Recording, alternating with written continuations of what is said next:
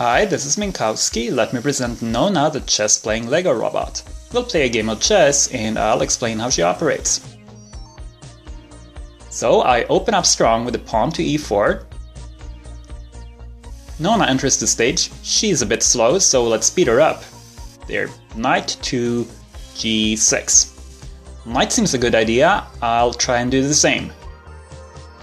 With the game started, we'll take a look at how Nona understands what move I'm making so that she can decide how to respond to it. Zooming out from the scene, you can see that I got a desktop lamp lighting up the board.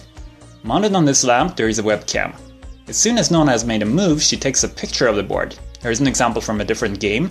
The webcam doesn't quite align with the board, but doesn't have to.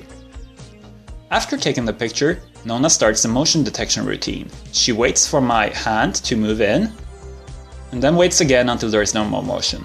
Once Nona judges that I made my move, she snaps another picture.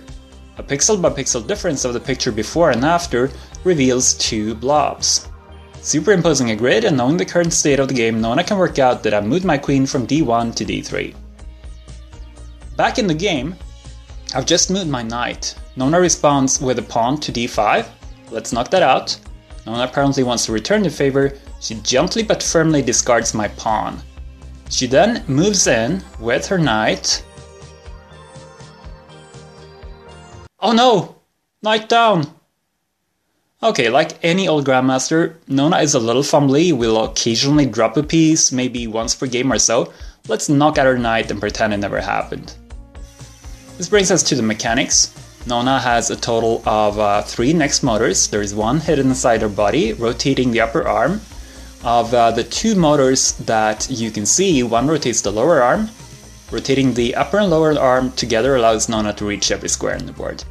The gearing leaves a little bit of wiggle room, as you can see, and so to get an accurate positioning I got a rubber band keeping the lower arm as far in the counterclockwise direction as possible. The upper arm is under a lot of stress, so it doesn't move further than it has to. This means that I can compensate for the play by making the motor rotate approximately 1 additional turn every time it changes direction. The other visible motor is for the grabbing mechanism.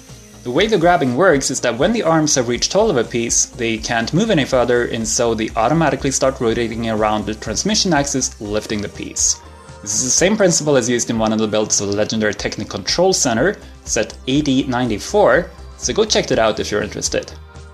Now on with the game. Nona decides to steal my knight and move in with her queen. Well, I've got a queen too, let's present her. Nona brings in her other knight. This time she's determined not to let it fall. Well, if you haven't figured by now, I'm the worst chess play ever. At this time I'm just randomly throwing in another pawn. Nona is fond of her knights. She now threatens my queen. Well, she tries again with a bishop. Nona knows what she's doing. She is playing to win. Her brain is in my laptop. The image recognition and all the computations are done in Java. She uses the Lejos API to remote control the motors. Nona feeds my move into a chess engine called Cuckoo Chess and performs the counter move that it comes up with. Cuckoo Chess has an ELO rating of almost 2600, meaning it will beat you and your uncle. On to the endgame. Nona is killing one of my pawns with her mighty knight. This puts me in check.